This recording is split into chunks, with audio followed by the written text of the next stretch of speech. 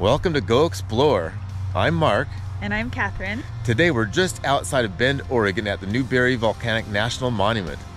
In this video, we're going to explore Lava Butte and all of the amazing sights of the Newberry Volcanic National Monument, including the largest volcano in Oregon.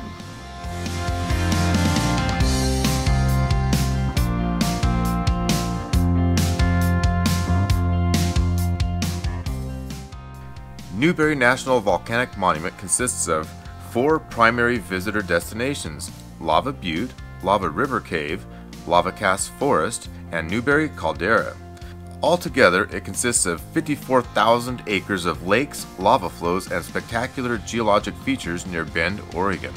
The monument provides a unique opportunity to view the lava lands of Central Oregon. The Lava Lands Visitor Center is the interpretive hub of Newberry National Volcanic Monument. It's an excellent place to begin your exploration of these volcanic wonders. Here, you'll find lots of information to help guide your experience. It is located at the base of Lava Butte. If you happen to miss this visitor center, there's another visitor center across from the entrance of Paulina Lake Resort. Lava Butte is roughly 11 miles south of Bend, Oregon. It is a cinder cone volcano that erupted 7,000 years ago that rises 500 feet above the Lava Lands Visitor Center. It is the most well-known butte of the 400-plus cinder cones found at Newberry. It can be accessed by vehicle or by hiking or cycling up the paved cinder road. Interpretive signs, views of the surrounding lava flow and mountains, and an active fire lookout are found at the top. There are 3 separate hiking trails of interest. The first 2 lead from the Visitor Center. The Trail of the Whispering Pines is a 1/3 mile paved interpretive loop trail through the cool pine forest along the edge of the lava flow. The Trail of the Molten Lava is a 3/4 mile paved interpretive trail over the lava flow, which takes you to the Phil Brogan viewpoint. Here you see behind me a big ball of lava rock.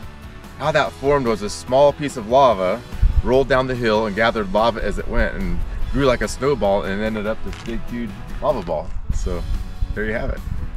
The Crater Rim Trail is a 1/4 mile cinder interpretive trail around the rim of the 150-foot deep crater. Lava Butte is one of more than 400 cinder cones in the area and experienced only a single eruption approximately 7,000 years ago. The flowing lava helped shape the path of the nearby Deschutes River. In one area, the lava formed a dam creating Benham Lake. The water eventually eroded and overflowed the lava dam, resulting in magnificent Benham Falls. The Lava Sun Trail is a 4-mile paved hiking and cycling trail from the Visitor Center to Benham Falls. The falls can also be accessed by auto or by hiking or cycling along the 12-mile-long Deschutes River Trail. Newberry Caldera. Newberry Caldera is a 17-square-mile caldera formed by the many eruptions of Newberry volcano over the last 400,000 years, the most recent eruption being only 1,300 years ago. This volcano eventually collapsed, forming Newberry Caldera. This caldera is about 5 miles wide. The most popular attractions of Newberry Caldera are Paulina Falls, Paulina Lake, East Lake, Big Obsidian Flow, and Paulina Peak. When visiting these sites, you are standing in the middle of a large collapsed volcano. Paulina Creek Falls. Located in a thicket of majestic conifer species, Paulina Creek is fed from and located just west of Paulina Lake. Paulina Falls is a double 80-foot waterfall which cascades over the volcanic cliffs onto the jumble of rocks below. There's a very short paved trail from the parking area to the picnic sites and a stunning overlook. You can also access the falls by hiking the longer but less traveled Peter Skeen Ogden Trail on the north side of the falls, starting from Paulina Lake. There are 2 lakes inside the caldera of Newberry Volcano, Paulina Lake and East Lake. Neither lake receives water from an inlet stream. Both lakes rely on rain, snowmelt, and hot springs for water. Paulina Lake is the larger of the 2 lakes and is up to 250 feet deep. At Paulina Lake, you'll find Paulina Lake Resort, Paulina Lake Day Use Area, Little Crater Boating Site, and the very nice lakeside Paulina Lake Campground. Of special interest is Paulina Lake Hot Springs. Paulina Hot Springs is a primitive, undeveloped beach where heated spring water emerges into Paulina Lake. Areas of the shoreline gravel are dammed with logs and rocks, and geothermally heated water from the magma deep in the earth flows upward into these soaking areas, mixing with lake water. The temperature of the emerging water is extremely hot and is adjusted by varying the amount of cold lake water that mixes with the hot spring water. East Lake is just east of Paulina Lake.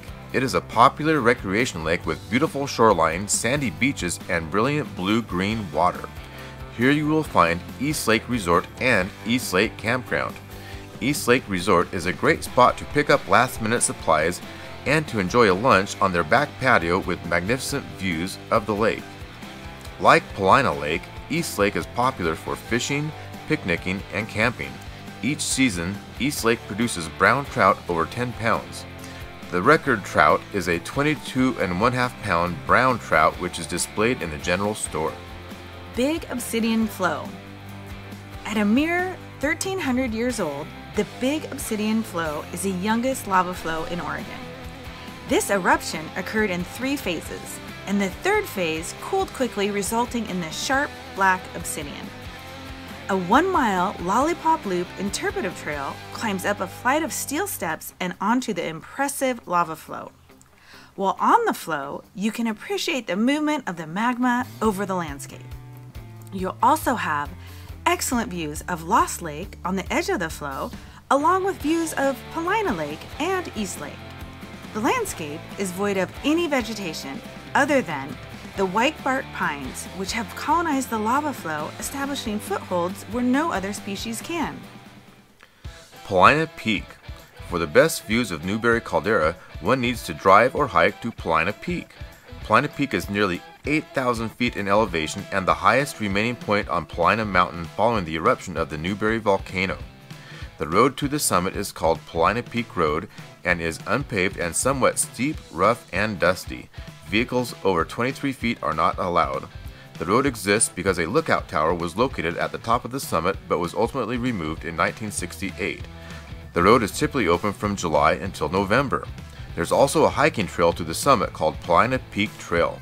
The parking lot at the summit requires a recreation pass. This site offers a grand overview of the Newberry Caldera, the south and west flanks of the Newberry volcano, the Cascades, and much of central Oregon. Lava River Cave.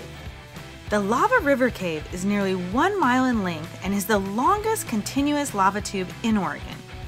It was formed by an eruption 80,000 years ago, resulting in a lava tube. After the tube cooled, a section of the roof collapsed, resulting in the present-day entrance. Here we are at the entrance of the Lava River Cave. We're going to go watch the orientation and then head into the cave.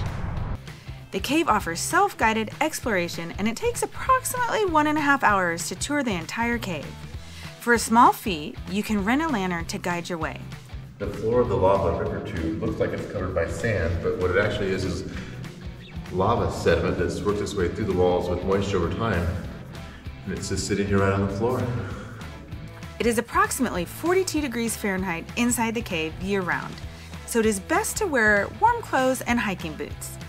It is also a good idea to bring a second light source such as a headlamp. Beginning August 2022, one must obtain a time reservation ticket to gain entrance to the parking lot. Lava Cast Forest. The Lava Cast Forest is a geologic feature containing a 6,000-year-old lava flow that created lava molds of ancient trees. The site includes parking and a paved 1-mile self-guided interpretive trail meandering through the lava casts. The molds were formed when lava flowed around pre-existing tree trunks. When the hot lava came into contact with the trees, the lava became cooler, creating a protective covering or mold. The trees then burned out, leaving a hollow interior. The molds can be vertical if the lava covered a standing tree, or horizontal if the lava pushed the tree over before covering it. Of note, between 1964 and 1966, at least 46 astronauts trained for lunar missions here because the terrain here was felt to be similar to that on the moon.